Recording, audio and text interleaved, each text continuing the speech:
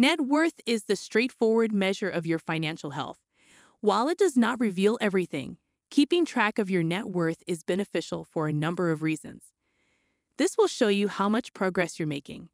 Building wealth takes time, and it can be disappointing when you don't seem to be making the progress you'd like. It can feel like nothing is improving from one week to the next, especially if the value of your assets fluctuates. If the stock market performs poorly for a few months, it can be incredibly discouraging because your net worth may actually decrease. It's a good idea to keep an eye on the big picture and the changes over time. When you compare your net worth from one year to the next, odds are you'll observe progress. This video will show you how to determine your net worth. Following that, we'll talk about the greatest strategies to build your net worth, and lastly, what's more important than your net worth. Welcome to Cashflow Canvas, where we teach lessons about investment and money-saving techniques. If you want to make your financial future better, make sure to like this video and subscribe to our channel for the latest updates. The first step is to total your assets. This can be perplexing depending on how many you have. An asset is everything you own that has value for the purposes of calculating net worth. This includes any cash you have, as well as funds or stocks in brokerage accounts, retirement accounts, cryptocurrencies, and financial institution accounts. Include whatever real estate equity you have, whether it is in your home dwelling or an investment property. Subtract the amount owed on the property from its value to calculate your equity. If your house is worth $400,000, but you owe $400,000, your equity is $100,000. You can acquire a general estimate of your home's value by using a site like Zillow or Redfin. Use similar property sales in your neighborhood even better. Keep in mind that getting an accurate value without selling it is impossible. Therefore, this is only an estimate. The same method may be used for any vehicle you possess, and its worth can be determined using a site such as Kelley Blue Book or Carvana.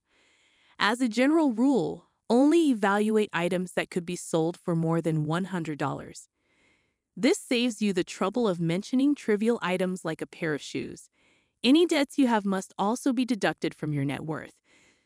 This includes any money owed to you, such as college debts, medical expenses, or a loan from a friend or family member. If you have $50,000 in student loans, they have no collateral and thus count directly against your net worth. This is why a large proportion of recent college graduates have a negative net worth. Let's look at some examples of two persons in different situations. Bob is in his 20s and just graduated from college. Bob earns a good wage but has failed to save much money. He owns a $30,000 automobile with a $23,000 loan amount. He has some credit card debt from trying to relocate into a new apartment after college and while hunting for work. These amount to around $8,000 in total. He also has approximately $30,000 in student loan debt after college. However, he has been focusing on saving a little cash buffer before attempting to pay off the debts, which consists of $5,000 in a checking account and $7,500 in savings. He possesses a $30,000 car and $13,000 in cash, for a total asset value of $43,000. Debts total $61,000, with $23,000 remaining on the auto loan, $8,000 in credit card debt, and $30,000 in college loans. Bob's net worth is negative $18,000 after subtracting his assets of $43,000 from his debt of $61,000. Mary is in her 50s, has a good job, and has been frugal with her money throughout her career. She bought her house 15 years ago, and it is currently worth approximately $650,000 with a mortgage balance of $100,000. She saved for retirement and has $470,000 in a 401k and $190,000 in a Roth IRA. She has a couple months' worth of expenses in her savings account totaling $23,000, plus another $10,000 in her checking account.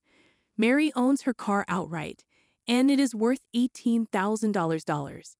After deducting her single debt of $100,000, Her net worth is $1,261,000, making her a millionaire. You'll be able to track your financial success over time now that you know how to properly calculate your net worth. This can be accomplished using a spreadsheet, pen and paper, or an online net worth tracker.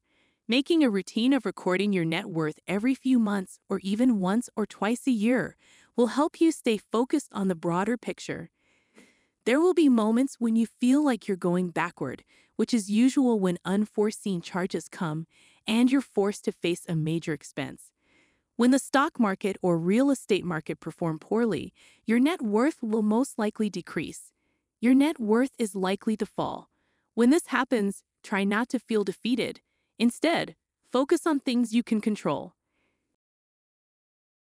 Before we go into why net worth isn't necessarily the best indicator of financial health, let's look at some things you can do to improve your financial situation.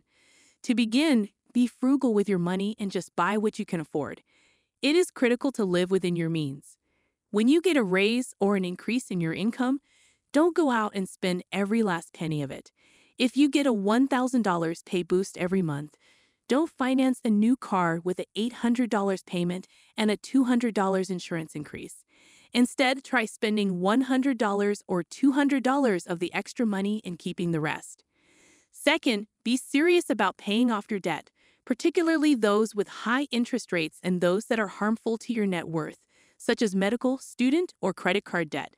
Investigate debt payoff strategies such as the debt avalanche or the debt snowball to help you become debt-free as quickly as feasible. Paying down your debt balances will always boost your net worth. Third, invest as much money as you can comfortably afford. When the markets are down, it is even more advantageous to invest aggressively because the assets are selling at a discount. Even if it does not appear to be increasing your net worth, you will be pleased with the contributions you made after the markets have recovered. Although net worth provides insight into your financial well-being, it is ultimately unimportant. What is most crucial to consider is the amount of money you receive in passive income. This is what will pay your bills and cover your daily expenses. The income will cover your lodging, transportation, food expenditures, and travel expenses. The amount of money you make without working will eventually determine when you can retire. What difference does it matter what your net worth is if you have a real estate portfolio that brings in $100,000 per year and your annual expenses are $60,000? You are financially independent when your passive income surpasses your expenses and you no longer need to work.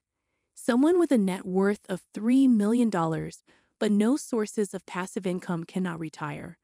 On the other hand, someone could have a net worth of $100,000 and be completely retired.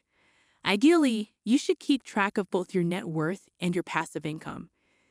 This is not something you should do on a daily, weekly, or monthly basis. In fact, keeping a careful eye on these data may cause more harm than good. Instead, do this quarterly, twice a year, or once a year, and you'll be astonished at how far you'll get. As we conclude, I'd like to thank you for watching. I hope you found value in this video and learned something new, and I look forward to seeing you in our future videos. I would deeply value it if you could like this video and subscribe to our channel. Your support will help us to create more valuable content, and we can work together to secure your financial future. What are the key takeaways from this video that you can share in the comment section?